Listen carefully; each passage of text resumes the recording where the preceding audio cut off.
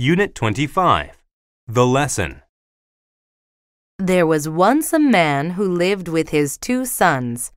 The 2 sons were always fighting with each other.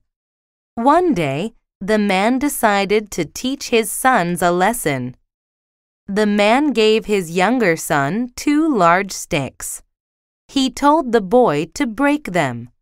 The boy tried hard, but he could not break the sticks. The older son also could not break the sticks.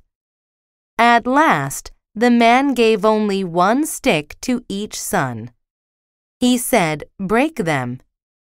Each son broke his stick easily. The man said, "You are like these sticks.